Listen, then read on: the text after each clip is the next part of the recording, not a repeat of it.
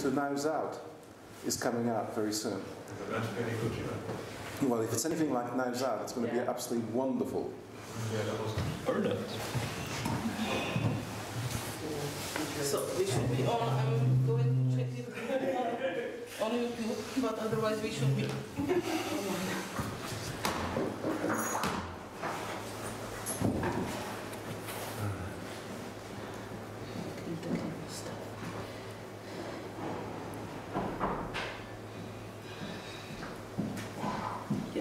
Yes, we are on. So. We're on? Okay. All right, good morning, everyone. It's the second day of what thus far has been a really lovely workshop. I'm very happy that we've organized it. And now we're going to be looking at physiological measures. And of course, the person who's going to be telling us about it is Vila Lanna. And before he starts, I might mention that I was one of the examiners for his PhD. That's true. It was not a difficult decision. Martin. Thank you, Konrad. And also thank you for your invitation and for organizing this beautiful workshop. I think it's been really useful. And it reminds me also of our history, because for me, I think it's now 10 years since I know you, since I was at your workshop in Kazimierz, which was kind of like similar nature type of workshop, and I think some other people from here were there as well. So I think it's beautiful that we have this 10-year anniversary, and I can show you all the progress that we made during these 10 years in trying to use physiological measures to tell us something about supernatural beliefs. And I think we can sum up all this progress in one slide. And that's it. Thank you. I'm open for questions. So yeah, this is what I think. Now, of course, I'm joking. We know precisely what these measures can tell us. We can precisely localize supernatural beliefs in the brain. And no, so obviously it's somewhere in between, right? It's much more complicated.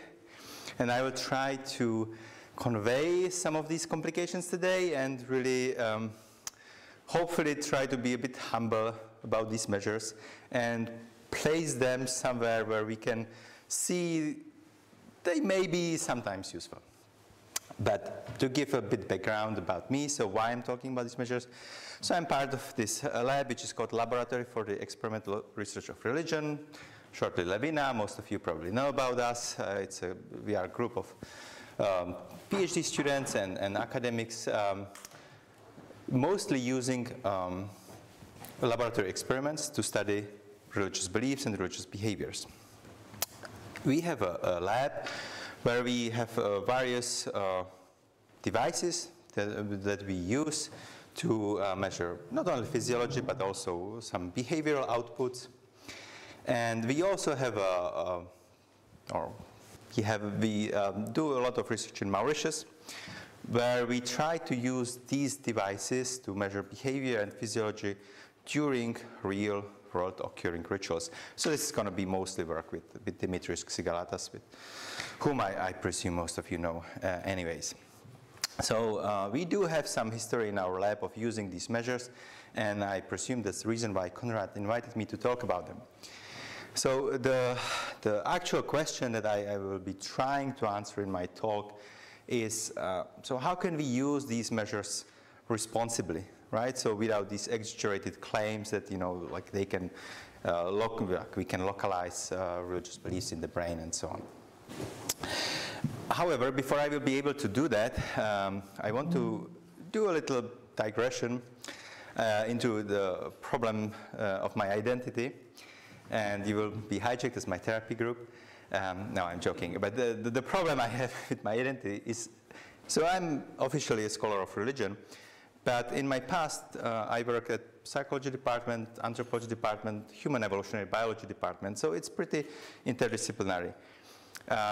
And I always struggled with trying to somehow put together the two identities, which would be, like the life sciences, the nature sciences identity, which would be, connected to these physiological measures, and then the humanities identity. So, during my undergraduate years, I was reading Michel Foucault and Talal Assad, and all these people, and it left some mark on me. And So I do have this desire to try to, as much as this is possible, try to respect both sides of this debate.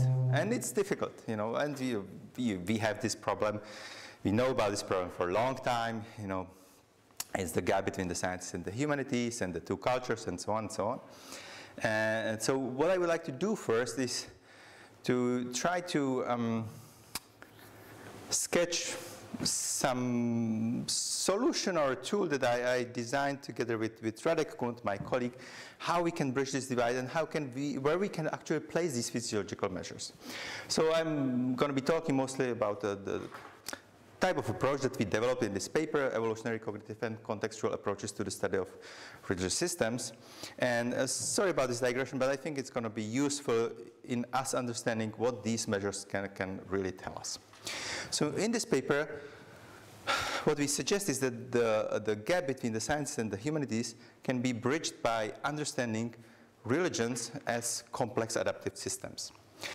This has been mostly inspired by the work of Rich Sosis, who promotes this idea for 15 years now, together with other people like Ben Pužitsky, and I joined their camp happily because I think, for me, it makes a lot of sense. So what does it mean to say that religions are complex adaptive systems? Well, let's first forget about religion, and let's first think about what are the complex adaptive systems. And I provide a brief definition here. So it's a collection of evolved behavioral patterns and associated cognitive mechanisms that interact in a nonlinear fashion and together can impact individual fitness. So the nonlinearities, right? So we have, let's first maybe talk about system. That's easier. So we have a collection of mechanisms, and these mechanisms, like you know, it can be a car, it can be even a technical system, but it can be also like a biological system. Sorry, you cannot really see it, but in the background there is a human, and inside in red there is a respiratory system, right? So it's a collection of mechanisms that allows us to breathe. And the point here is that, you know, it's us as researchers who try to say, okay, this is a meaningful system that somehow works together, and we say, this is how it works, and this is how the components are connected. And it's complex because these, the parts of the systems are not connected linearly. So their effects are not just simply additive, but you know, they can interact in feedback loops and so on. So so what this creates is a phenomena that we call, or phenomenon that we often describe as emergence. And this is important for the debate with the humanities, because this is often what at least I hear from my colleagues is that, you know, you cannot reduce this phenomenon that I am studying to this type of measures and so on and so on. And I agree to some extent. Of course we cannot, because, you know, we would need to understand really the complexity of it, which is defined by all these interacting mechanisms in these nonlinear fashions. Now, the third word I didn't talk about is that they are adaptive. So this provides us with some time perspective. So these systems, they evolve, you know, so we can talk about theories from cultural evolution, how this happens, and also from biological evolutions. But the point is that, you know, they impact fitness. So they impact how people reproduce and how they survive. And so what the Rich Sosis does with this is that he says, okay, so we can define some of the important elements of religion and see how they interact to impact individual fitness. And this is not really crucial for my talk, so I don't want to spend a whole time, like a bunch of time on this. But this is Sosis's scheme of how these religious systems work. So in the green rectangle, those are the main elements of the religious system, and as he defines them. So we have supernatural agents, myth, sacred, taboos, and so on and so on. The crucial point here I think he's making is that for the system to work, however, you need an energy input into the system, which is ritual. So through ritual, you know, we activate all these other elements of the system, because if you don't do anything, you know, like we know a lot about Roman religion, for example, but no one is performing their rituals. So, you know, the system has died. And what Sosis is doing here is that he's saying, okay, so, you know, all these interactions between these elements, they produce effects on the individual level, like on physiology, emotional, cognitive. blah, blah, blah, and then on societal level in like cooperative and coordinated behavior. And if the system works well, there is a positive feedback loop, new people are coming in. If it doesn't work well, there is a negative feedback loop and the system dies or reforms. So this is on a societal level, the type of thinking about complex adaptive system. But what I'm trying to do now, or what we did in the paper, is to say this is really useful to also to think about the systemic properties of individual, right, of individual minds, of individual physiology, and how can we combine them with what we study in the humanities, which is like culture and cultural beliefs and cultural behaviors, religious beliefs and religious behaviors. And we designed, and this is really a tool for me that I try to use in my research. We designed this 3D cube that should help us to orient ourselves on where we are in our research and what we can really tell from the methods that we use. So notice that we have 3 axes here. I think the easiest to start with is what I call here contextual width. So let's say we have a specific phenomenon that we observed, some type of ritual behavior at this moment. And this will be very cultural specific. This will be specific for one group. But then we can go along this axis towards universality and try to say something very broad about rituals in general, right? So this is just moving along this axis. Along the temporal depth axis, again, we can study, ritual that is happening right now, study its history, and go deeper and deeper, into like deeper evolutionary time. And then the third axis, which will be the most relevant for us today, is the mechanistic axis. So again, we have a phenomenon, and we can start to disentangle this phenomenon into the individual mechanisms and their interactions that produce this phenomenon. So this will be mostly what, I guess, scholars in the cognitive sciences of religion try to do. To give you a more specific example that we also provide in this paper is it's a ritual that we study in Mauritius. It's a Thaipusam Kavadi. Just a bit of it's morning, it's early sensitivity warning.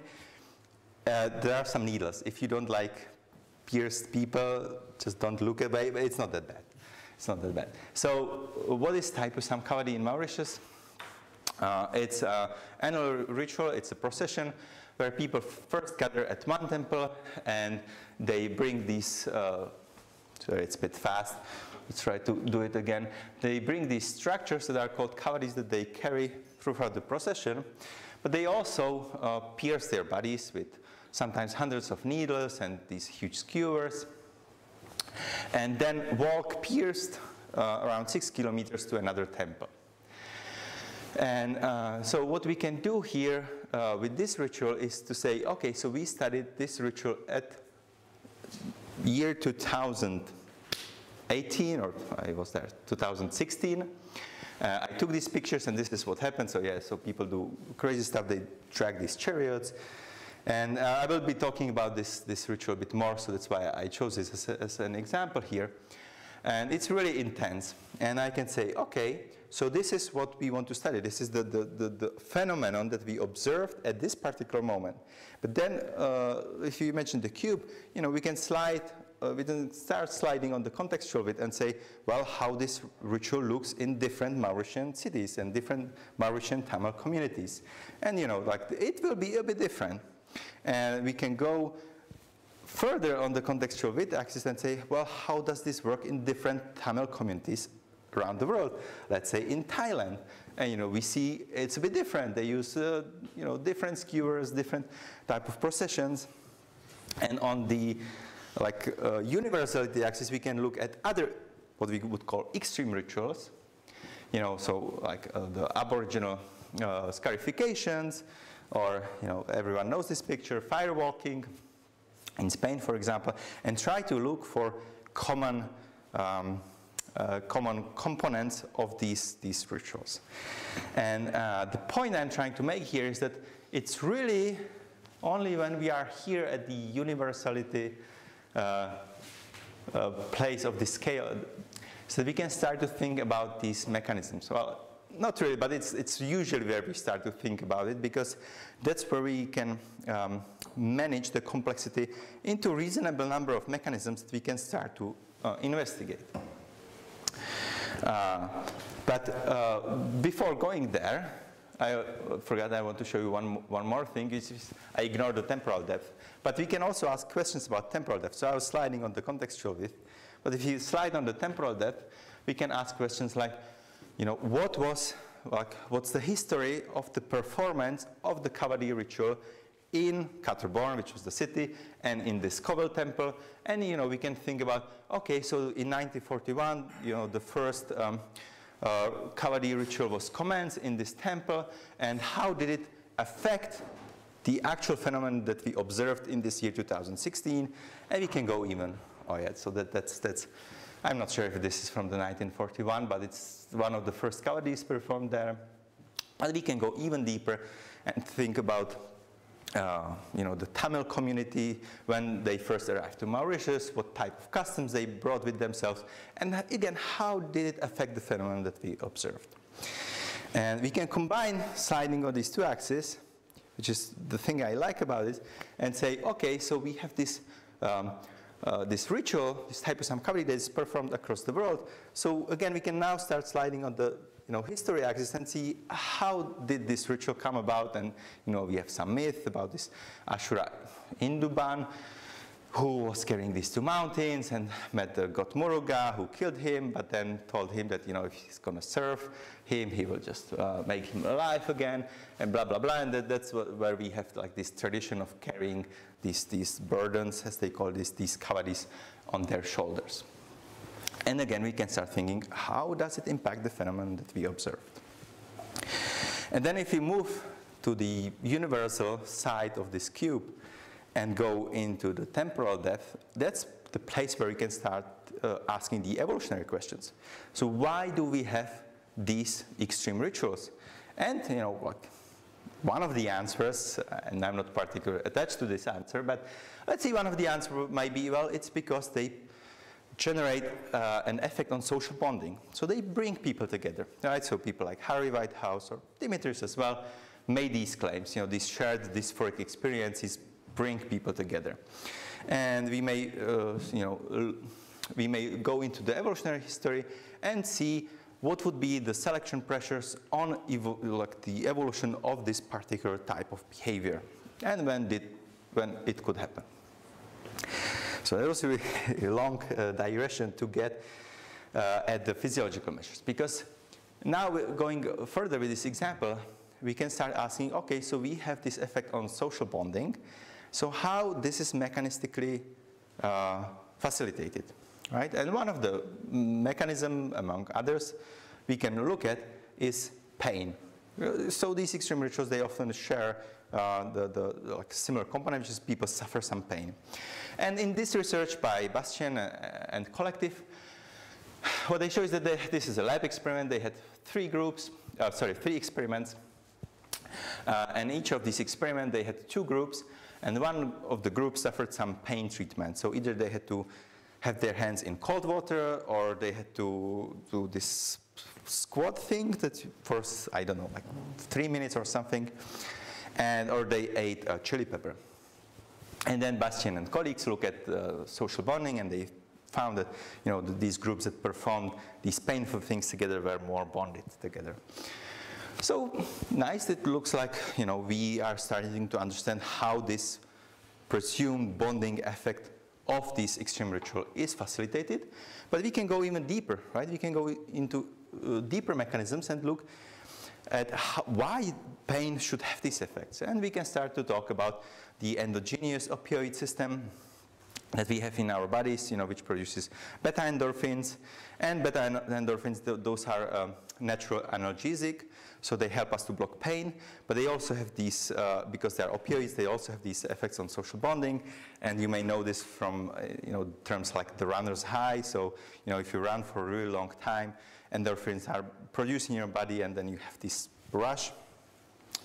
And there is some research, and I will talk about this a bit more, that shows that it's really endorphins facilitating this social bonding. And what I like about this 3D cube again is that, again, it's at this point where we can decide, well, let's look at the evolutionary history of endorphins, right? And why endorphins should have this function. And this is, mostly, of course, the work of Robin Dunbar, who claims that, endorphins are, the most important mechanism used for social bonding in other primate species. So we may presume that, our hominin and hominid ancestors would use, social grooming that produces endorphins as this basic bonding mechanism. So the point is, if we want to use physiological measures, we need to be sure, do we have some pointer or something? Because it's pretty high and I would like to point. No, sorry, I usually have mine, but I didn't take it. Well, anyway, so let me just be trying to, so where we are really with physiological measures on this 3D cube is somewhere here, right? So it's not, so it's important to understand that, these physiological measures are not going to help us to really understand number one over there, the specific phenomenon. It's going to help us to understand some tiny part of that. But we are mostly talking about, some of these like really universal features which are very broad and very vague, and which are mostly uninteresting for people in the humanities. And, that's okay. What would be really cool to do, and, where we should try to move the field forward, I think, is try to go with, understanding the mechanistic compositions of these religious systems and try to get more closer to the specific systems, which basically means that we need to understand, a lot more about the specific, like the mechanistic complexity is basically rising, getting here, and we can't really study this experimentally anymore. It's mostly, work for computer simulations, where we can start putting all these factors that they think are in play, including the history of the specific systems, into this model and see whether we can, explain some of these cultural-specific phenomena. But this is really not the place for physiological measures. So what is the place? Here is a programmatic statement that I quite like from Pierre Liénard and Pascal Boyer, one of the formative figures of the early cognitive science of religion. And they say this specifically about ritual, but I will get to supernatural beliefs. Ritual performances produce specific effects in participants that result in subsequent performance. So they say, we must document those cognitive systems most likely to be activated by ritual performance and gather independent evidence on the effect of such activation. So basically they are saying, if people do something like they participate in some ritual, it should have some effects, right? And these effects should be mediated or facilitated by some mechanisms. So we want to document both these effects and the mechanism to understand how they work. So in some respect, you can think about this as what we talked about yesterday about convergent validity, right? So we want to know that if our measures, and in this case physiological measures, are useful, we should be documenting, or they can help us to document these effects that rituals supposedly should have on the physiological level. Let me give you an example.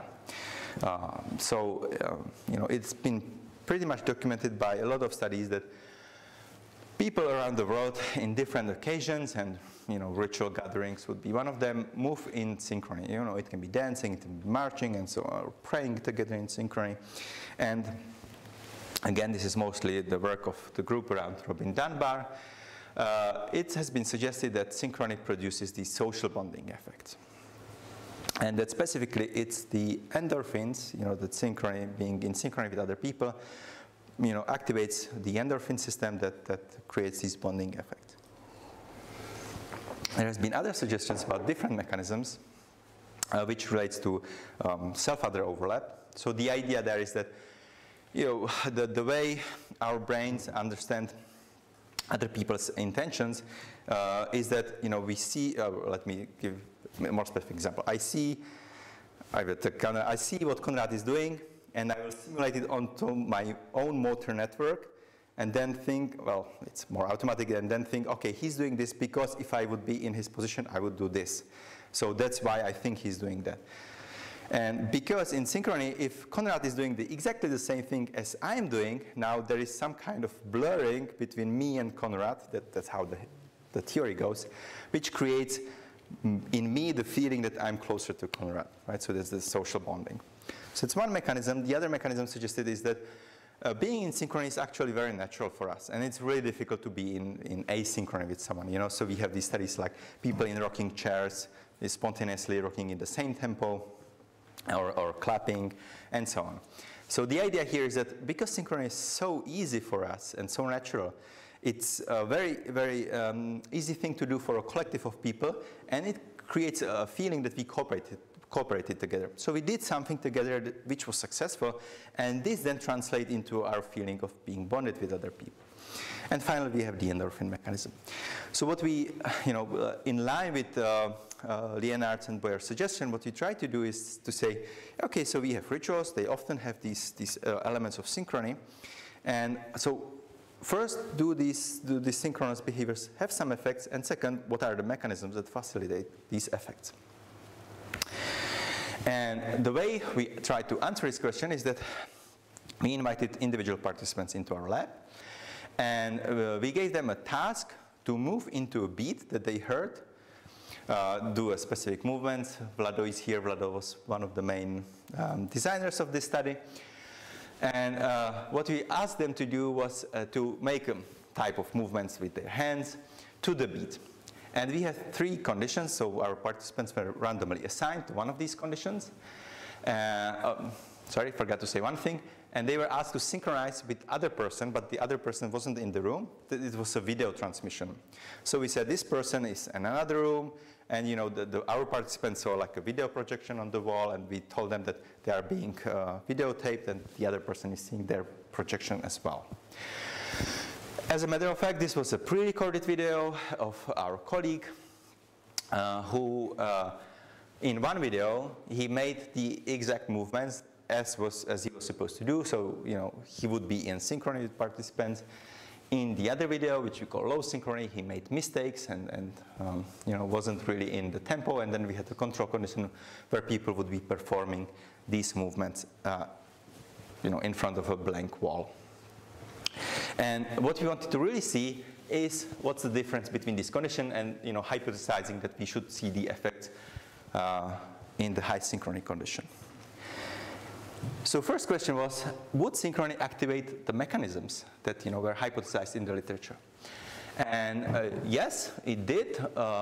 If you look at self-other overlap measured with these overlapping circles, like the identity fusion, we do see it's higher in the high synchrony condition. Perceived cooperation higher in the high synchrony condition. And then pain threshold, forgot to say this, pain threshold, we use it as a proxy for the endorphin release. As I said, endorphins are analgesic. So basically, the more people endure pain, the more pain they could endure, it's a proxy for like a higher level of beta endorphins in their blood. And again, we do see that, throughout our treatment, the pain threshold increased in the high sync condition, while it didn't in the other 2 conditions. So great. So synchrony did actually activate all these 3 mechanisms. But what's the effect, of these mechanisms on actual social bonding, or in this case, we measured trust. How did we measure trust? Using an economy game, which is called the trust game. How does it work? Very briefly. So we have a person A who is the truster. So in this case, that would be our participant. And he got some sum of money, let's say 5 euros. And he can decide, or she can decide, whatever portion of that money they would send to player B. And whatever portion is being sent, it's tripled. And so then player B gets triple of that. So in this case, person A decides to send 3 euros. Sorry, it's tripled, so person B gets 9 euros. And then person B can decide how much of that 9 euros, or whatever they get, would send back. So the point here is that if player A really trusts player B, they would send all of the money, and together they would earn the most. But if player A doesn't trust player B, they would send nothing. So in this case, trust would really help both of them, but distrust doesn't. So the question for us was, would synchrony facilitate trust? And that's one of the questions. The second one was, we also measured likability of this confederate, our colleague.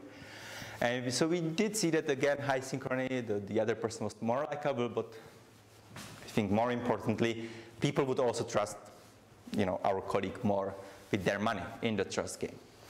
So hooray.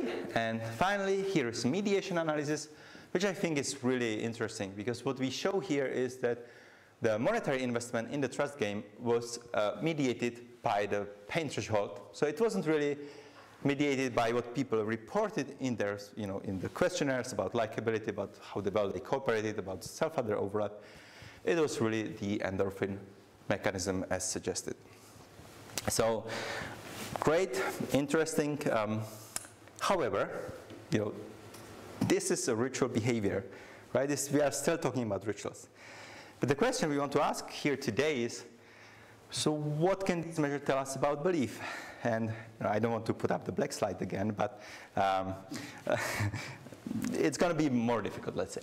So because, let's try to reformulate this Leonard and Boyer's suggestion and say, okay, so supernatural beliefs produce specific effects in participants that result in subsequent performance.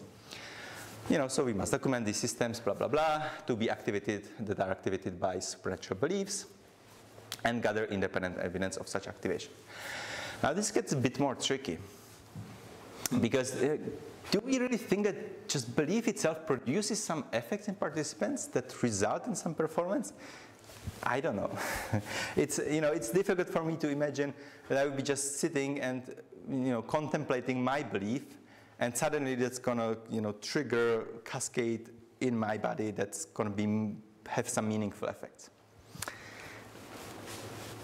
I don't know. I mean, this is open for discussion, of course, but let's. I would like to hear what you think, but this is like the first barrier that I have here. And this is to say,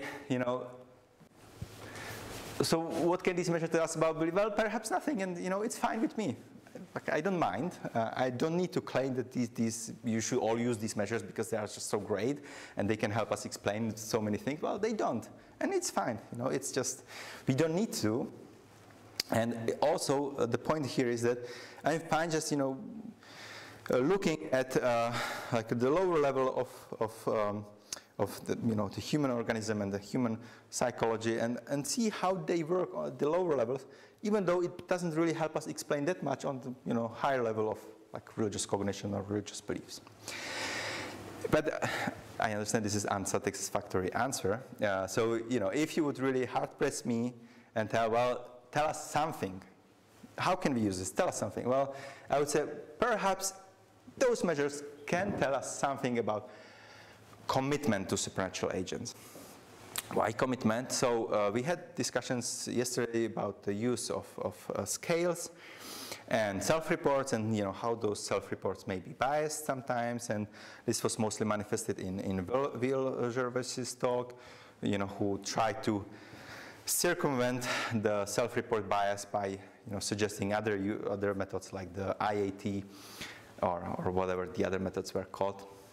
I forgot. And so this would be like a similar idea. Why? Well, this is a graph from a paper that we have with John Shaver, and John Shaver really did all the work here. So what's this graph showing us? So this is from field work that John Shaver did in Fiji in a small village, and I think across 3 months, what he did was that he went to every church service and recorded every person who took part in the church service. And then, after 3 months, he asked people, how often do you participate in rituals? How religious are you? And he also gathered data on religious reputation from the community. So he would ask people, so who is the most religious in your community, and so on. And what we did here is that we tried to predict, based on the self-reports, the actual probability of the actual performance. And on the plot B, what we do see is that there is some correlation, but it's pretty weak. And there is obviously a problem with our measurement because on the lower portion of the graphs there is a histogram, and we do see that people just score on the 3 and 4 and 5, and so there is really very low variability, and it's probably part of the reason why the correlation is so low. We are doing a bit better with religiosity, but again, like the span of the data is pretty limited here. And actually, the best measure that we found to be the best predictor of actual attendance is religious reputation. And for me, it kind of makes sense. Is that people tend to sometimes over-report the questions or the items that are desirable, but we do see that the community keeps track very well of who is doing what. So the point here is that, well, maybe we could use these physiological measures instead of self-reports to get at actual people's commitment. So it's not like they just say that they believe something, but I really want to know how strongly they believe. So how different is it if someone says, I believe 9 out of 10, and someone says, I believe 6 out of 10. Can we actually see this in the on the physiological level? Can we get, let's say, either a confirmation or maybe a more precise data from physiology? And this is something I have never done, just to be honest. Like, I don't know, but I will try to show you how we could do it on data that we have. And those data come from a study led by Dimitris, which has been published in Current Anthropology, and this is really a study about something else. It's about, again, typhoid. This is Sitarai Kavadi. It's a similar extreme ritual in Mauritius, but we looked here at psychophysiological well-being, so the effects of this ritual on well-being. And just briefly, what we tried to do is to see, we had 2 groups. So control group, and so people who didn't take part in the ritual and people who did take part in the ritual. And this was a pretty intensive study, so the study took 6 weeks. We measured 2 groups. It was always 1-week measurements, so it was before the Kavadi, during the Kavadi week, and afterwards. And what we assessed here, we use these devices which are called sense-wear badges, which are worn here. On the left hand, and they can be worn constantly. Just to remind you, I think we collected this data to 2014, so it was really before the boom of these activity trackers, and all of us probably have them. I don't have my watch on my hand right now, but I mean it's much better than that nowadays. It could be actually much easier to do it. But anyways, this is what we had back then, and these measures mostly these devices were used by medical professionals for obese people to monitor their activity, how much they move, how much energy they spend, how much they sweat. It also measures sleep efficiency. And beside that, we also measured people's heart rate, and once per week we would ask them about their perceived quality of life and self-assessed health. And we wanted to see how participating in this ritual affects these measures, because quite counterintuitively, a lot of the ritual participants would tell us that actually they participate in this ritual because they are sick, they are ill, they have some chronic illness, and this is the mean for them to heal themselves, which looks, at least to me, it's kind of strange. So we wanted to look deeper into this, and what we found though was that on the physiological measures, we didn't see any difference pre to post ritual between the 2 groups. And this is perhaps because these measures were quite noisy. But we did see a positive difference in the self-reported measures. So people who did take part in the ritual felt better afterwards, the week after. So felt more healthy, and that their quality of life increased. Nice, but that's not the point here. The point is that we do have these physiological measures of participating in Kavadi, which is fantastic, and I think that's pretty unique data. And this is just to show you how it looks like. So here on the top right graph, what we see is on the y-axis, it's galvanic skin response, so it's how much people sweat. This is being used as a proxy for stress levels. And on the x-axis, we have time, so this is the ritual day, this is the Kavadi day. And Kavadi day, this is a Kavadi day for the red lines. And the green lines are average days of our participants in this time window of the day. And so we do see that the Kavadi was pretty stressful for a lot of people. Those are averages. And also that the energy expenditure, this is calories per minute, are rising, are pretty high during the ritual. So what we could do here is to say, well, can we use those measures that we obtained during Kavadi to get at people's commitment? And I have these 2 anonymous participants that I took from our data and say, well, compare these measurements, and maybe we can say that this participant has lower commitment because before the Kavadi, he actually slept for 5 hours. He took part, like the really high arousing part of the Kavadi was 1.5 hours. He spent around 2,000 kilojoules, and he carried 1 Kavadi and had 1 needle. And in comparison, this highly committed participant, he didn't sleep before the Kavadi. It took him 4.5 hours of really intense physical activity during the ritual. You see the spent energy is much higher. And also, he would have, apart from all these needles, he would also drag this chariot, or I have it as a trailer here. So nice. This looks pretty convincing. I guess we should agree that, this participant really looks like, he's more committed to his belief. So I forgot to say that, this ritual is commissioned to appease the god Muruga. So we would say, okay, this person is more committed to Muruga than that person on the left. You can say, hey, Martin, but why we should use these fancy devices? I mean, we can see it even without, and just look at the number of needles and the time that people spend. Like, we don't need to use their physiology, measure their physiology. And I would say, yes, you're right. But we can think about maybe other less extreme rituals, right? So we can think about, I don't know, Catholic Mass, and measure some physiological reactions of people during the Catholic Mass, where they are mostly seated and the movement is limited. And perhaps we could think, well, some people are more emotionally invested, and that should manifest in their physiology. And this is something that we couldn't really measure without these physiological devices, these devices that measure physiological reactions. So perhaps this is a way to measure commitment. Although I think we are getting to the same point where we get yesterday with the IAT measures, which is, this is a scene from Blade Runner, the movie, which is based on Philip K. Dick's book, To Androids Dream of Electric Sheep.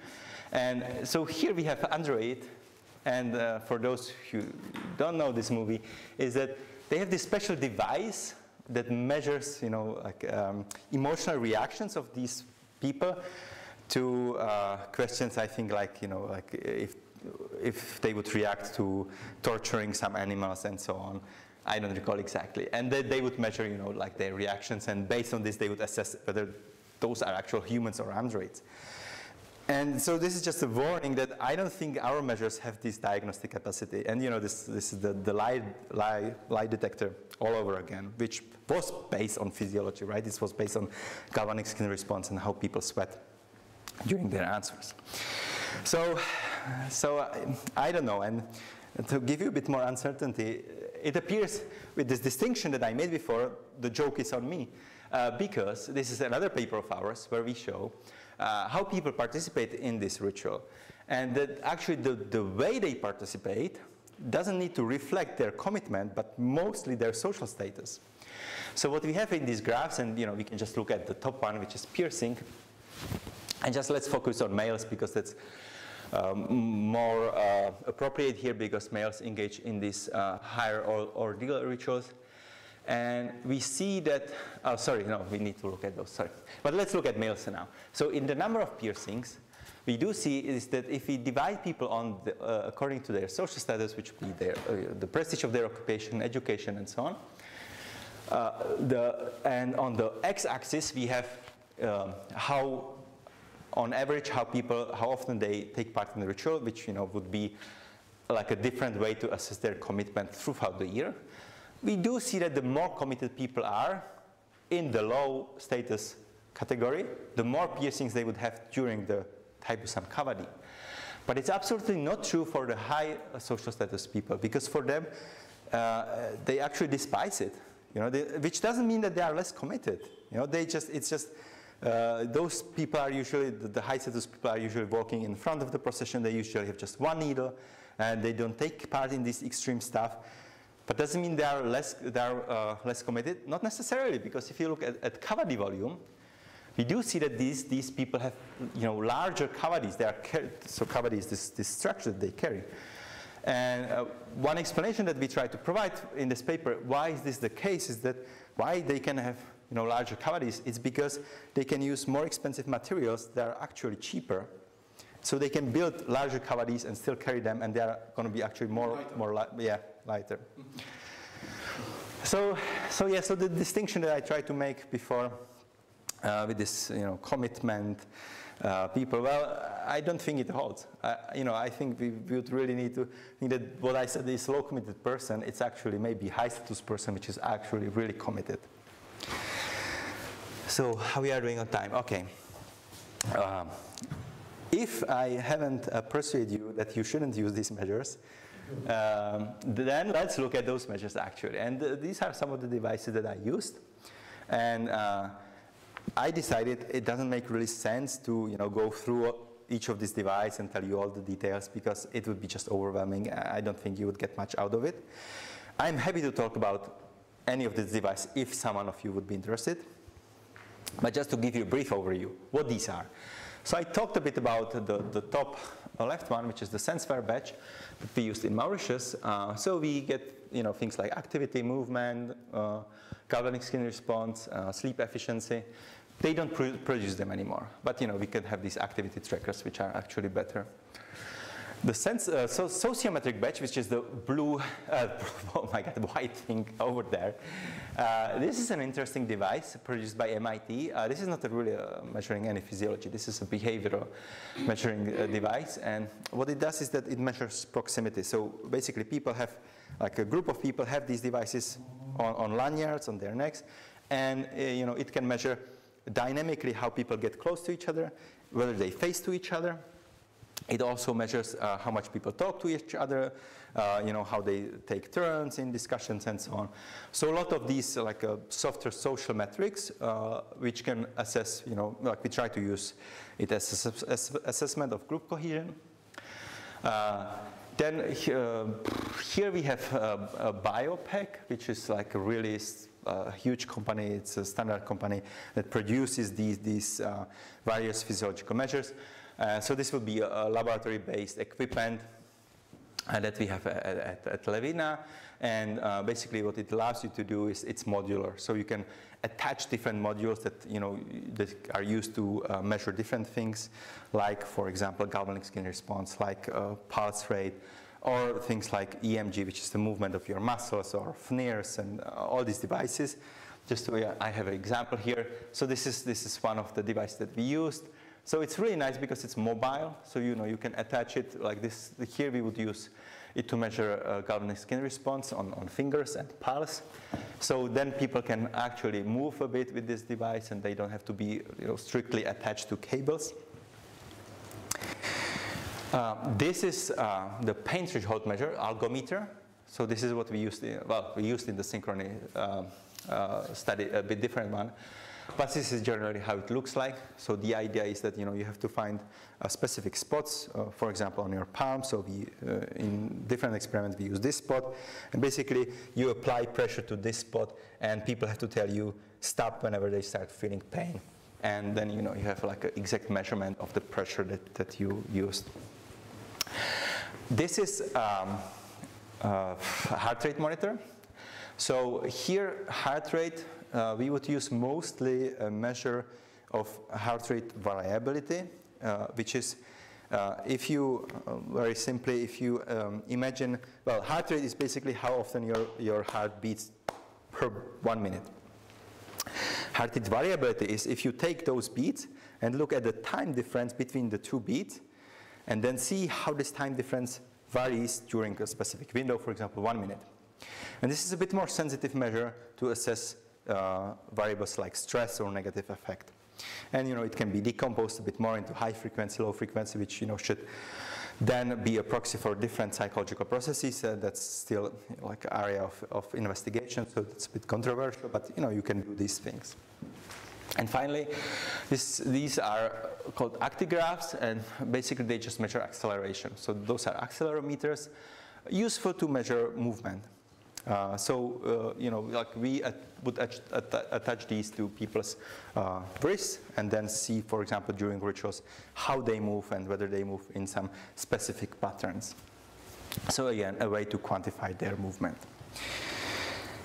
So this would be a very brief overview. It's the same thing here in text. This is what I use. So if any of that is of interest to you, please get in touch with me and I can tell you a bit more how we can use all these measures. I didn't talk about hormones, but I'm not too experienced with them, so but I have some opinions if you're interested. To sum up, so what would be the benefits of using these measures? Well, there are some. For example, you can measure unobservable variables, right? So, heart rate, how much people sweat, and so on. It's if you believe that these variables measure some processes in the body or in psychology that we are interested in, fine. It's difficult to get at those variables in a different way. What's really nice is, I call it here, it's fast, but what I mean here is that, sometimes, like during a ritual, you cannot stop people from doing what they are doing and ask them a question, right? But if you have a device, that is measuring constantly what they are doing, they can just do whatever they are doing otherwise. And, you still get the measurement throughout all their activities. So you don't need to bother people. And this can be also used in laboratory designs. So this is really a huge advantage, is that, especially if the device is really small so people can forget about it, this is cool. I don't remember what I want to say, that it's practical. So let's skip that. It's innovative. If we want our science to go forward, this is interesting, right? It's easy, it's sexy to use those measures, so as much as this is an advantage, but it's true, like journals like this, if we are careful with our inferences, we can provide some innovative insights. It's quantitative, obviously. It's rich with data, so this is interesting. And I do have it also in the cons section. So we can measure a lot these days, like hundreds of variables with one device. And so we can get, like very easily during the day, like hundreds of thousands of data points. Which is, on one side, is great. So it gives you a lot of opportunities, what you can do with this data, and it's really easy to collect this data nowadays. But what you should do with this data, that's the problem then. It's recorded, so as much as your recording procedure is fine, that's great that you have all this data pretty much already digitalized. And they are usually very precise, so you can use these measures to measure processes, which with precision, like one measurement. Well, so the frequency would be like 2,000 per second, for example, 2,000 measurements per second. Extreme precision. But what are the costs? So, well, it's expensive. Some of these devices can really be expensive. So the BioPack, that's going to be like the whole setup around 10,000, 15,000 euros, dollars. It's the same now. Not the small ones. It's a bit cheaper, but it still costs money. I think the bigger barrier, though, is that, and this is really important. This goes back to my 3D cube. So like you need to understand physiology, and this is, I would like to understand it actually a bit more, and I don't feel too proficient in that. So you need to be able to connect the data that you have, with these higher dimensions that you are trying to talk to. And this is no small feat, and like the whole field of biological psychology is struggling with that. Like what, these data from hereditary variability, for galvanic response, what type of psychological processes it actually tracks. It's not very easy question to answer. And on our part as researchers, of course, like you can say, well, so why don't we just work with people who understand physiology? And I would say, yes, that's the way to go. However, in my experience, and this is like a general point about interdisciplinarity, is that I often find that if I don't know how these measures work and what type of data they can provide us, I don't know what type of questions I can ask to those measures. So it's not that easy to work with someone who speaks different language, who has like completely different ideas about research questions, about these measures. It's usually what I found the easiest is just to learn those myself, which is of course time consuming, and I might be better spending the time on something else. You need some technical skills with handling these devices. So, to assure measurement precision, you need to fit those devices, you need to, use some protocols, how to operate them. So, it helps to be tech savvy here. Well, and then there's the whole thing with signal processing. So, I told you, like, you can get hundreds of thousands of data points, but you need to clean them somehow. You need to make sure that, they are reliable. And this is pretty difficult, and there are some standard procedures to do that, but you need to know programming. Basically, I use MATLAB for that. You can use Python, and nowadays you can also use R, but you need to have some serious programming skills to do that. And I'm not patting myself on the shoulder here, sorry, but I mean it's a fact. Like you need to know these things. And the other cost, I think, or disadvantage from the scientific point of view here is that in the signal processing there is a lot of degrees of freedom, that the researcher has to make a lot of decisions on parameters, the way you set up the cleaning procedures, and which, like I think I have an example here, yes. So this would be data from the accelerometers, and there are problems with these data. So like I want to measure people's movements, but sometimes like if like someone is doing, has a like slight tremor, it's going to massively bias the data. So I need to clean this tremor, and I need to set up parameters like what I would say is tremor and what is not a tremor. And after I clean it, I also wanted to smooth it to, so it would be easier for me to select what is a movement and what is not a movement. And in all this, there's a lot of degrees of freedom I'm using on this research. And of course, I document, my decisions and my rationale for making all these, setting up all these parameters. But it is what it is. Compared to psychological measures and scales and so on, there is definitely this problem is much, much larger here. I talked about multiple measures, right? So I said that it's a benefit, but it's also a cost because I don't know what to do with all these measures. And the problem is that sometimes, they don't agree with each other. And what you do then? Like, I don't really have a good solution to that other than think about some machine learning approaches, where we can, this is something that I would like to do in the future. So, if you have, let's say, 200 variables that some of these devices produce, you can use machine learning procedures, to select, basically, like it's a 3 decision algorithms, to select some of these variables that are the most important and then just work with those. It's one of the solutions, but it's probably not a great solution. Sometimes these devices can be intrusive. Like especially in our field studies, we try not to use those, but like in the Kavadi study, we use these SenseWare badges, and there actually may be just another cost. There may be ethical concerns, like do we want to put those devices on people during activities that are sacred for them, that are really important for them? So the way we did this is, like, we of course explain it to the participants why we are doing this, what we are measuring, and we also, if you see it, so we provided them with these red scarves they could use to put to cover these devices, and this is like a typical thing they would put on their hands anyways. So I think this was a pretty neat solution, that Dimitris came up with.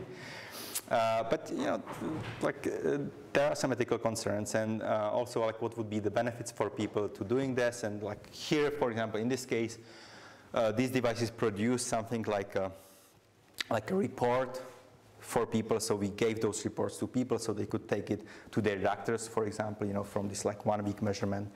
So there are ways to counter that, but it's always going to be a concern here. So it's mostly it on my part. So I started to ask with the question like, so does it make sense to use these measures in the study of supernatural beliefs? Is it worth it? I guess you felt skepticism on my part. I am skeptic, but I don't think it's hopeless. But I think it's up to our discussion right now to see whether we may come up with some better ideas how to use these measures. Thank you.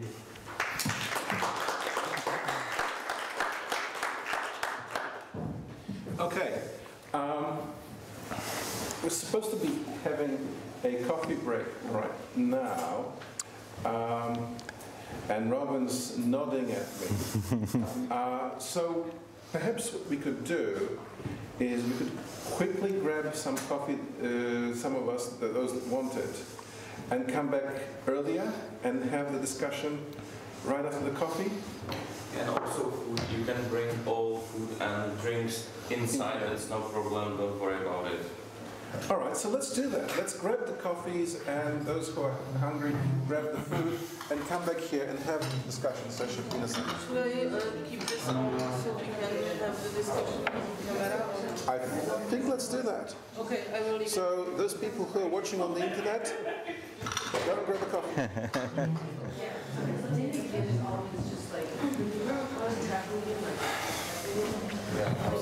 Já mám měření prebudní inhibice, úlekové reakce a filtrovat, kdy lidi mrkají, protože prostě mrkají a když jsou vylekají.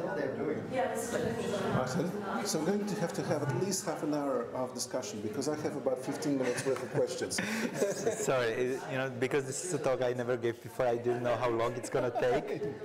So I see it took exactly 1 hour, so I apologize. Do I look stressed? No.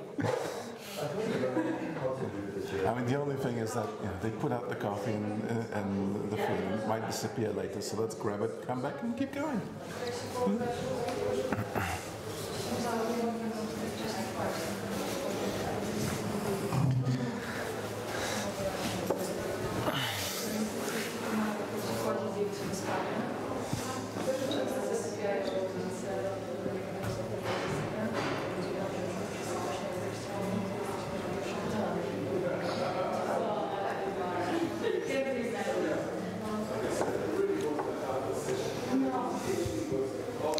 A to je live stream na YouTube? Jo. A jsou tam připojení nějací lidi? Asi 4. Předpokládám, že je tam někdo z nádobí laborky. Jsme to posílkali pár lidem, co se přesně o to zajímají. Super. Bude tam i záznam teda ponechaný, takže to můžete klidně v laborce ostatně předat. A případně mám i záznamy, i to nahrávám do počítače, takže kdyby se s tím něco stalo.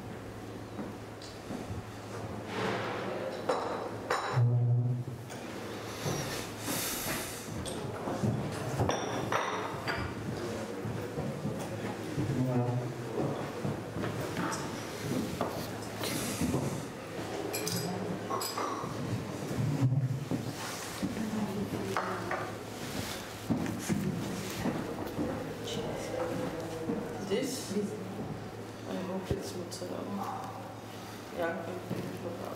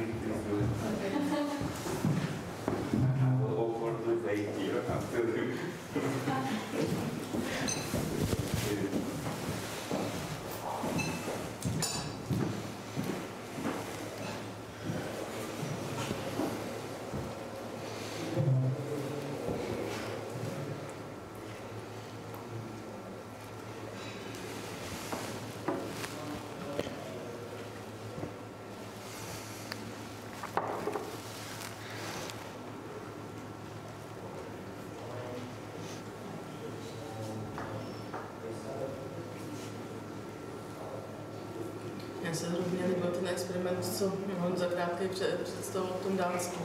To bylo zorganizovaný, to je úplně jako... Jo, ale je to šílený prostě. Ale přijde mi, že těch podmínek tam bylo jako tolik, že to zkreslí ty výstupy, no, ale jako ta organizace. Jako byl by to zázrak, kdyby to vyšlo, no prostě jako, že jo, že ten proces možná i jako funguje ve skutečnosti, ale jako změřit to prostě, to jako je fakt, držím palce, aby to vyšlo, ale moc tomu nevěřím, abych byl upřímnej. Ale bylo to hrozně zajímavý, právě myslím, že nám se nikdy nepovedlo jako udělat věci tak precizně, jako organizovat tolik a to bylo vynikající práce. Musím smrknout. Jo, a jako je to přesně ten krok, který jako bychom chtěli ideálně udělat jako směrem k té komplexitě, že, jako, že vždycky v té laboratoři prostě manipulujeme nějaký mechanismy, které jsou tak daleko od toho skutečného světa a teďka prostě on řekne taky, pojďme ale začít skládat dohromady a manipulovat tu skládanku, jenže to už jako je tak strašně vlastně těžký přesně z toho jako praktického organizačního hlediska, no.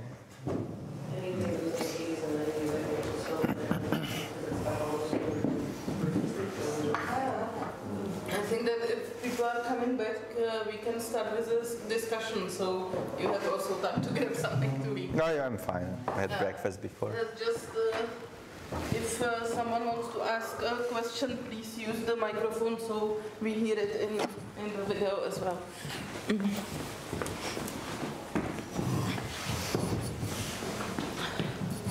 I'm just going to ask this because we were talking about it in the coffee line. How do you get over the data analysis problem? So every time I have thought about using any of these measures, I've looked at what I actually get out of them and go, I can't do this.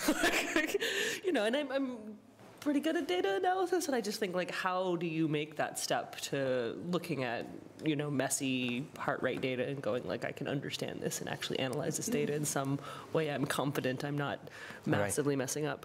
Right, yeah, that's it's a big concern, and well, the way to do it is to look at like previous approaches, right? So other like people who are actually physiologists, and the thing is that like these devices, you know, like when the companies come up with them, it has a lot of test runs, and there is a lot of validation going on, you know, similar to our psychological measures. So and they also validate it, you know, in comparison to with other similar devices. So if you look at these validation procedures, it's one way to start understanding the data and what may be the problems in the data. But there are also like known problems, let's say in heart rate data. Like we know that there are some ectopic beats, and we know how to find them, you know. But then it's like we know generally how to find them, but whether we would say that, you know, if the beat is 85% larger than the previous one, it's ectopic, or if it's 80% larger than it's ectopic, that's the parameter setup that I talked about. And, you know, there are whole fields like biological psychology that deals with this. And, you know, you have recommendations and you have guidelines, so you can use those. But it's up to you eventually what type of parameters you use to set this up. So there is a lot of learning, and for me it helped that whenever I try to use a new measure, I usually try to collaborate with someone who has been using it, and then, you know, I feel more confident in subsequent studies using it myself. So what you're telling me is that if I want to do this, I should just come and talk to you. I'm all for this. This sounds like a great solution. Yes, although I would hope that you will find even someone more proficient. But yeah, it's also one thing I didn't mention, and I perhaps should. It's a lot of work. Like data cleaning is just time-consuming work, because sometimes, depending on the measure, it's also computationally very demanding. And so I think I was telling John yesterday that, like, the way I dealt with when my first son was born, and also my daughter when they were born, like, you know, it's difficult to work around these days. So I would usually use, my main task would be actually analysis of these type of data, because, you know, you can set up some parameters and some data cleaning procedures, and then it just runs for, you know, hours, and then you can just check on it once in a while, and you are still working, you are still, you know, doing this, and you are efficient while taking care of your baby. So yeah, it's also time consuming. And it also entails, so you can do those things manually, so, you know, like, and you should go through each of the recorded signal you have manually, visually, to look at that. But then, you know, like, you also want to have a lot of participants. So, like, in our recent paper that just came out on ritualization and anxiety, we have, I think, 250 people. And, you know, checking the signal for each of them manually, I mean, I think it took like 2 weeks of my time, just that. And then you know, and then you also have to learn. Usually each of the software has their own ways to do that, and you need some type of, like, programming language to use for that specific software. So all of that, it's really takes a lot of time. So again, I guess the advice is the same. Just find someone else who will do it, but not me, because it takes a lot of time. Now, I would be happy to talk about it more. I mean, if you would like to know about some other measure, we can discuss that. I think I have a similar question, but Thank you. I think I have a similar question, but it comes from, so I think the context is, so I had my baby was born, and then, you know, we went to doctors a lot, etc. And then I observed the way that medical professionals use physiological measures, right? So here are two observations. One was, one was like, I was trying to figure out, like, how do I take the temperature of my baby, right? And so I did, like, a deep dive into the literature on thermometers, right? So, like, rectal, oral, like, you know, ear-based, etc. And the literature is extremely messy, right? Like, no one seems to know whether or not any of these devices are accurate, and also how to compare them against each other. So that immediately filled me with, like, pessimism about thermometers, right? So that was one bit of information I found a bit worrying. And then the other thing was, when my wife was in the hospital after the baby was born, and they would take her heart rate or whatever, and this particular thing happened a lot, which was they would take the heart rate or the blood pressure, and they go, well, that's not right, right? That can't be right. So they look at the number and, well, that can't be right, let's do it again, right? And then they kind of, like, did it until they thought they got the right number. But I don't know what, like, they were basing that intuition on, right? Because it was just obvious to them that the data was wrong, right? So, but that also filled me with, like, pessimism about what the hell these machines are doing, and, like, whether or not any of these people know how to use them. And these are doctors, right? These are medical professionals. So, like, that sort of phenomenon makes me worry about whether or not we actually do know what these devices are doing, and how to calibrate them, and how to validate them. I mean, like, how much of this kind of problem do you see in the physiological measures that you use in terms of like validating in situ, right? Like not like the kind of like validation studies that they have already run on the devices, but calibration when you're there on site. Yeah, this is I guess my answer is somewhere in the middle of your two questions, which is calibration is issue by itself, and also I have to say, and I didn't say that, again, my fault, we do lose the data, a lot of data. Like I would say 10% of participants, it's normal to lose during recording mistakes, because of recording mistakes, because of the devices didn't fit or it slipped, you know. And so like in Mauritius, we had a problem that we use these heart rate monitors, which are strapped around the chest. They are used or produced mostly for people in sports, and you know, and we had these tiny Mauritian women, and it just like we just, you know, like this, and not to mention that, you know, they would have all these saris, like all these garments, so you'd have we would have to have special, of course, like female research assistants, you know, putting them on, stripping them on. So yeah, so there is a lot of these practical problems that you need to make sure that if you strap a participant, that it actually measures something meaningful. There is as low portion of noise as possible, and there are procedures to do that. In your example with the doctors and the general concern, I agree. Although you know, I think that at least for the devices I use, we do have pretty good correlations or like validations with other measures that I'm confident that it works. Like what type of inferences you can do from that, that's a separate issue. And I think we are still like fighting on that front, and we don't know much. But on the actual, like taking the actual measurements, I think it's pretty stable. Like I would believe those devices. That's what I'm trying to say. But on site, like if you gave them two devices, right, simultaneously, do they tend to show the same number? Okay, well, that's all right. Yeah. This is usually what we try to do also in pilot testing. And what we do also, like, for example, with these sociometric badges, that's, you know, that measure social proximity and things like that. That was a difficult gadget to work with because it was pretty novel and it was just a prototype. So we would do a bunch of testing, like simulating different situations and then actually looking into the data if we can, you know, find what we expect to find there. So like there was a lot of validation like that, and it seemed to work. So, you know, that increased my confidence in the measurements. But yes, I mean, there is a concern about that.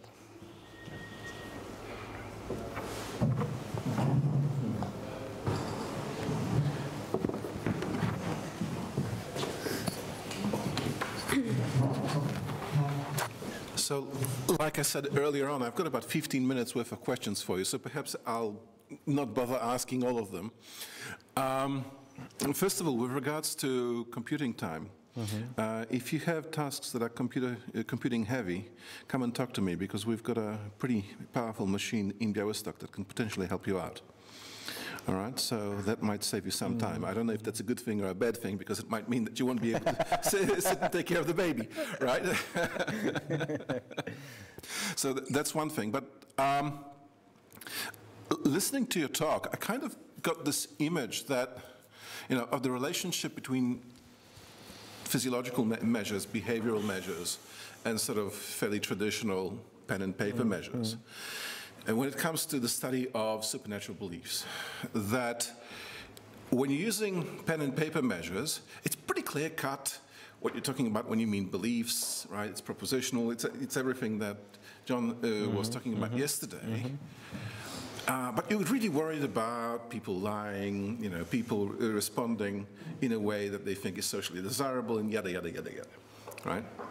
Then you get to behavioral measures, and it's not as clear what you could possibly mean by beliefs there and how that is a measure of belief, but you're a little bit less worried about people lying and the socially desirable stuff, right? Then you get to the physiological stuff, and you're the least worried about that. I mean, there are still issues, as you pointed out, of course, right? But what beliefs are, how this is about beliefs, that seems to like disappear like a cloud once you get too close to it, right? So clearly you're nodding, so you think that's a fair idea. Totally, yeah? and that's why I study rituals, not beliefs. Yeah. So, I mean, all right, so let me ask a question on the basis of that. How much sense does it make to you to study religion without looking at supernatural beliefs? In other words, to put it a different way, to what degree the stuff that you do relies on and requires, for example, also the pen and paper stuff and just the really straightforward behavioral stuff? Yeah, it requires it, and we use it a lot. And so there are two answers I need to give. First, more practical one, and I think I mentioned this during my talk. Like whenever you try to use some of this device, and this was an advice that I was given by neuroscientists when, during my early years, I of course wanted to put people into scanners, and he was like, look, first try to ask your question with pen and paper because it's cheap and it's fast, and just do it, and it's gonna show you if it makes sense to go further. And I try to keep to that advice because I think it's very good advice. So pen and paper is always a good start. But what was the second answer I wanted to? Oh yeah, that relates to our yesterday's discussion. Because, and I hope it's apparent from my talk now, is that I don't believe that we should necessarily find, like on the face value, correspondence between these like different levels of measurements. Because the higher the level of measurements, the more like factors or mechanisms or whatever components, whatever you want to call it, are coming into, to produce this measurement that you actually see. So it doesn't make sense that there would be like exact correspondence. I mean, you hope there will be, and it's all going to make sense because you selected the most important factor that drives this effect across these levels. Great. But this is not, of course, often happening, and then you have the problem with measurement error. So, like you can have different measurement error at different levels, which can explain the discrepancy. But then it also can lead to interesting questions. So if you know that there is no measurement error, you hope there is no measurement error, it can then make you ask, so why we do see this discrepancy? Maybe I got like the system and its components, I got it wrong. It doesn't work that way. Maybe I need to add another component and try to do it this way. And that's why I think the systemic thinking is really helpful here. So, so if you see, so I would say, whenever possible, always try to get all these levels of measurements and try to compare them because it can produce new questions. In our studies on anxiety, we of course measure self-report. So we ask people, do you feel anxious? And fortunately, there we do see correspondence mostly, not always, but mostly between what people say and the physiological measures. So so I think it makes sense. And then a third point is related to our study of Taipu Kavadi, is that also at what level of our measurement do we expect the effects to manifest? So hopefully if you are measuring things like anxiety, and we think that, let's say, ritual decreases anxiety, so and that should be beneficial for the participants, then we would assume, well, we would really like to measure this at the physiological level and see that if there are any benefits, those benefits should be at the physiological level to be like manifested. But they may work also not through the physiological level, but through processes like placebo effects. Yeah. So I believe that those rituals are helping me. I feel better, as we saw in the data. Well, I didn't show you the graphs, but we saw in the data. And then this effect can drive change on the physiological level afterwards, right? So it's also important to consider this. I have a related question. Okay.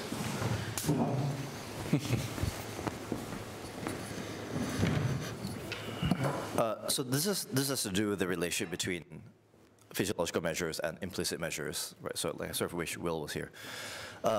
So there's this idea that one of the scandals of implicit measurement is that there seems to be a very weak or no correlation with explicit measures. But then I agree with you that, like, why would you expect that, given that you might think that, you know, the discrepancy is the interesting thing. So, like, that's fine. What is actually the bigger scandal in implicit measurement is that the implicit measures don't correlate with each other. Right, and then now we have a problem, right? It's like, you know, the theory is supposed to be that there are two levels of things going on, right? There's the implicit stuff and the explicit stuff. So you would think that the implicit measures would correlate with each other, given the same attitude target, and they don't. And now we're not sure what the hell's going on. So what's the analogy with the physiological measures? Would you expect that different physiological measures correlate with each other, or maybe that's not the expectation because these are different things and different processes altogether? Or like or are there any non-physiological measures that you would expect physiological measures to correlate with that are not self-report measures? Well, I'm not sure about the last question, to be honest, but I can try to answer the question before. In measures of anxiety, I mean, yes, it's true that these different physiological measures measure different processes in our body. So you don't need to expect that they should necessarily correlate. But at some points, like, you know, these systems are connected. So when we measure anxiety, we used in our past either the heart rate variability measure or the galvanic skin response measure. And those tap into two a bit different physiological processes. But what I find is that they do correlate as we would expect. So, you know, not perfectly, because they shouldn't correlate perfectly, but they do. So this is, again, like the criterion of validity, that it seems like when they should agree, they do agree. At least, you know, these two particular measures. I don't think I tried this with other measures, though. And I think mostly it shouldn't be the case. That the measures should agree. Like, you usually want to have a separate measure for a separate process that doesn't need to be associated with, you know, the other processes that you measure. And like in the data analysis, is it possible to extract like the anxiety component of the GSR measure or the HRV? No. So that's the translation of the measure into the higher levels, and that's like the frontier that is highly debated. Which is like, maybe let's talk just about heart rate. It's a bit easier. You know, like, you measure people have increased heart rate during your experiment. Like, what does it mean? Like, they moved. It's a physiological activity, physical activity. It's also arousal. Is it positive or negative arousal? You know, so with heart rate variability, some people claim that, you know, there are like different frequencies that you can analyze, like high frequency versus low frequency, to tap into either positive or negative arousal. I don't trust that too much yet, but there are definitely attempts. But look at what level we are talking about, positive or negative arousal. That's the most precision that you can get, and it's very low. So, you know, so in our anxiety experiments, well, you know, I'm pretty sure that I'm measuring some negative effect because I produce this negative, I cause this negative effect. So it's fine, you know, it makes sense. But like in the real world, like that's much more complicated. Right. What is the magnitude of the correlation usually between GSR and HRV? Well, to be honest, I would just be making stuff up. So I'm not. I don't know. Like, I don't know from the top of my head. Right. Other questions, please. No, in that case, I'm going to ask one last question. Okay. Right? Sorry. I was just leaving. Okay. This might be a little bit out of left field, but I'm just wondering, the three-dimensional cube, well, cubes mostly are three-dimensional, that you have, I was wondering if you'd ever thought about the relationship between that way of representing things and Tinbergen's 4 questions. Yes. Yes. Go for it. Tell me about it. It's motivated by Tinbergen, and so like the 2 basic dimensions, which would be the temporal dimension, right? So it's like the question why we have things, and then you have the mechanistic action. So how do they actually work? I thought so. Yeah. So like that's our main motivation. But what you are trying to add to that is the context. Gotcha. And why it should be different. These 2 dimensions, why it should be different in different contexts. So that's like the 3rd added dimension that should bring in the humanities. All right. Gotcha. But yeah, I mean, it's really, what we are suggesting in a way, it's like this naive attempts for consilience in sciences, and we know from Wilson that it doesn't really work that way, and so on. So it's a bit naive. That's why I'm saying it's like a thinking tool, because in a way, what you can end up with, we can say, well, but this 3D cube that we designed, it should apply to all sciences, and everyone should think like that. And I don't think that's true. I just think it may be useful to use it. When you think about the phenomenon that you study, like where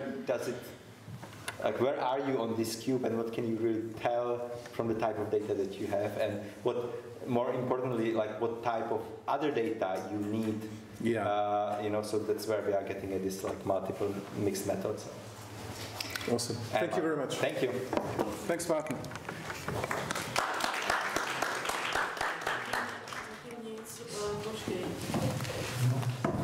Jo, už tam něco se objevilo, dobrý.